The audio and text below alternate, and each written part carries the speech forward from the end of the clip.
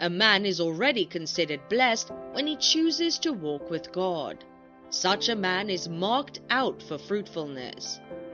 The Bible in Psalm 1 verse 3 says that such a man shall be like a tree planted by the rivers of water, that bringeth forth his fruit in season.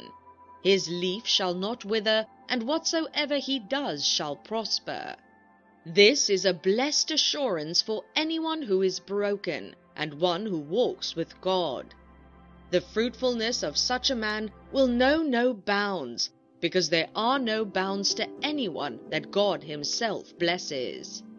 A broken man is a man that has the fear of God, and he desires to please God alone and continually.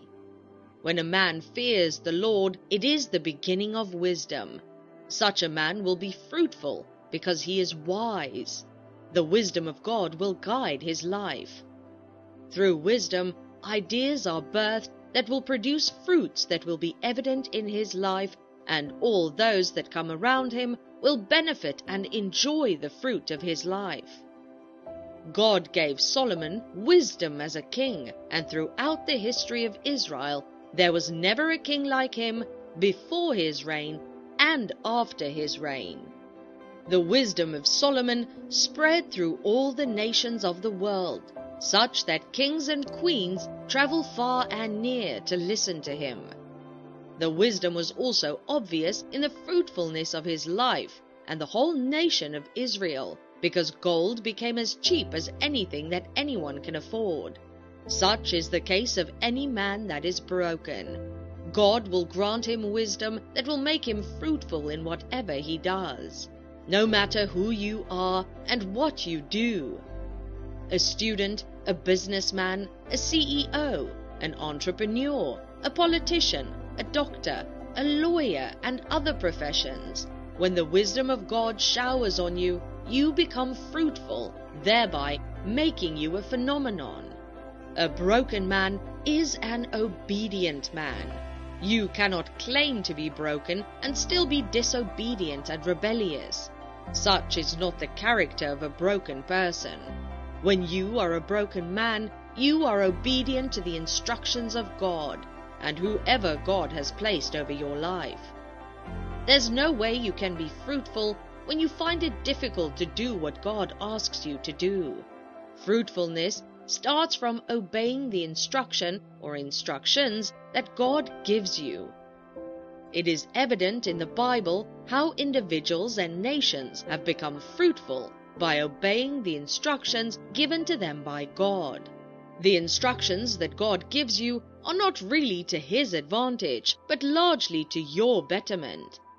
Abraham answered the call of God and obeyed the instructions of God. He was so fruitful that he became a threat to the nations around him. God had to swear by himself to Abraham to bless and multiply him. Abraham's exceedingly great reward, and today billions of people are referred to as the seed of Abraham. King Saul disobeyed the instructions of God that were given to him through prophet Samuel. He was not broken because he cared about the opinions of others more than God. He did what was not asked of him, and because of that, the kingdom was taken away from him. His family was almost wiped out from the surface of the earth, except for one, and fruitfulness was far away from him. There is no fruitfulness in disobedience, and there is no disobedience in brokenness. Therefore, you need to be broken so that you can be fruitful and be a blessing to all those around you. A broken man is not a proud man, but rather a humble man. To be humble is to be meek, and Jesus, teaching his disciples and other followers, said, quote, "Blessed are the meek, for they shall inherit the earth." End quote. To inherit the earth is to be fruitful.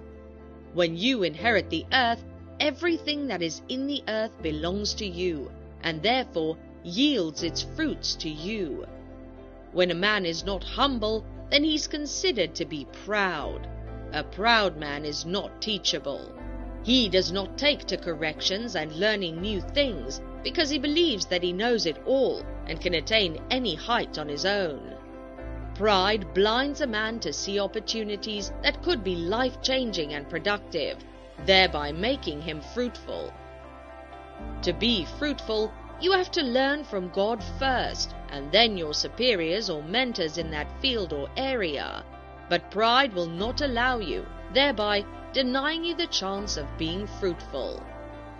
No one will want to work with a proud, whether as a boss or as an employer, which limits the chances of an increase, thereby affecting fruitfulness.